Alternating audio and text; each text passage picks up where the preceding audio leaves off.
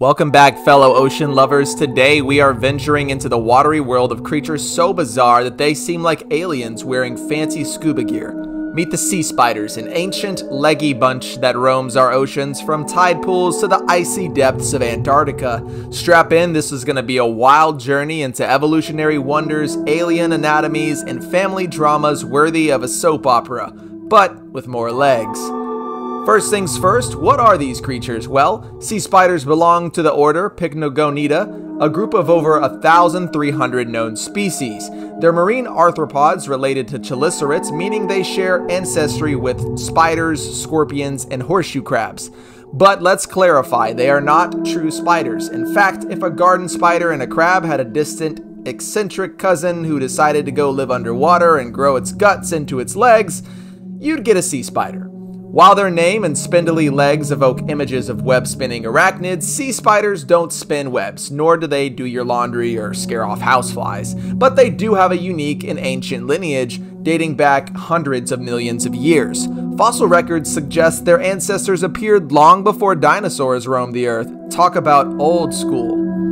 Sea spiders are true global citizens, found in virtually every ocean and sea.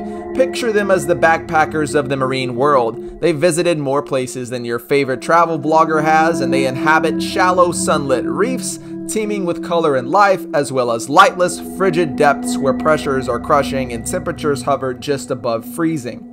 Tiny species, some less than a millimeter long, live in tide pools, blending seamlessly with grains of sand. They're practically invisible house guests. On the opposite end, the Antarctic giant sea spider can have legs spanning up to 70 centimeters or over 2 feet across.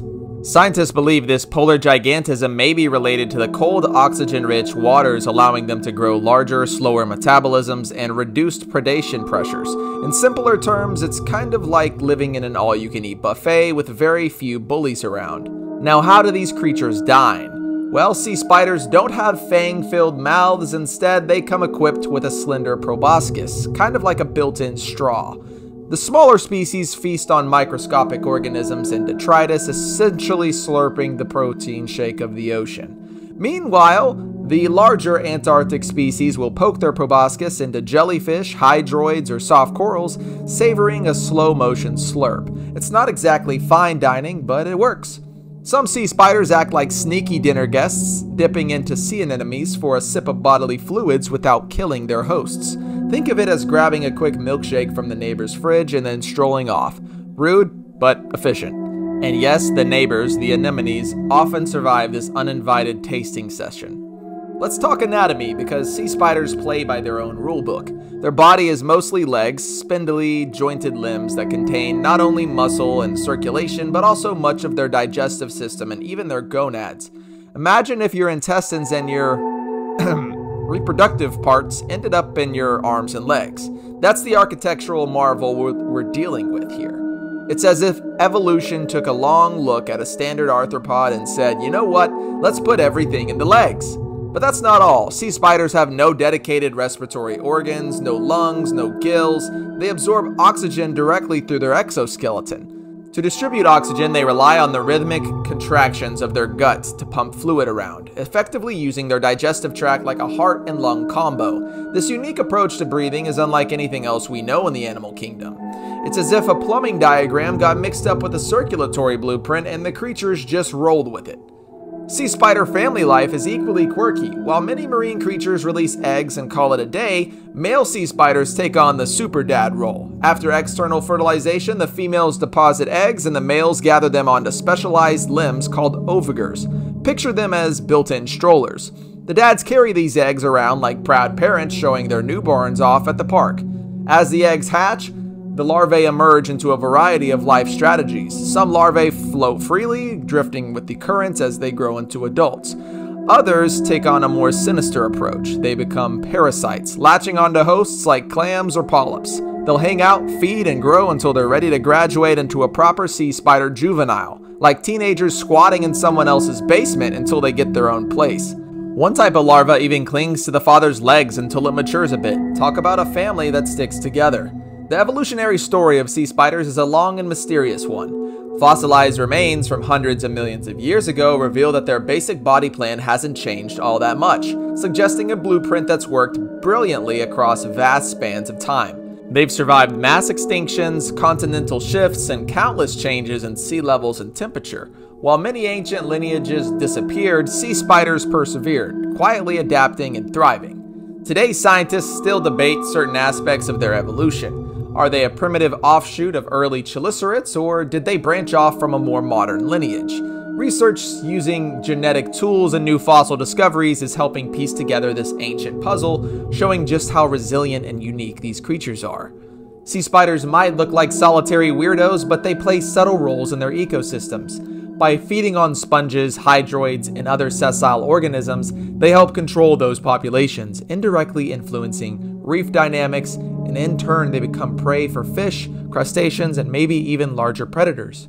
Remember, small species can be an easy meal, while the bigger ones might pose to be a more challenging snack. Sea spiders can also be indicators of environmental health. Changes in their population sizes or distributions might signal shifts in ocean temperature, acidity, or pollutant levels.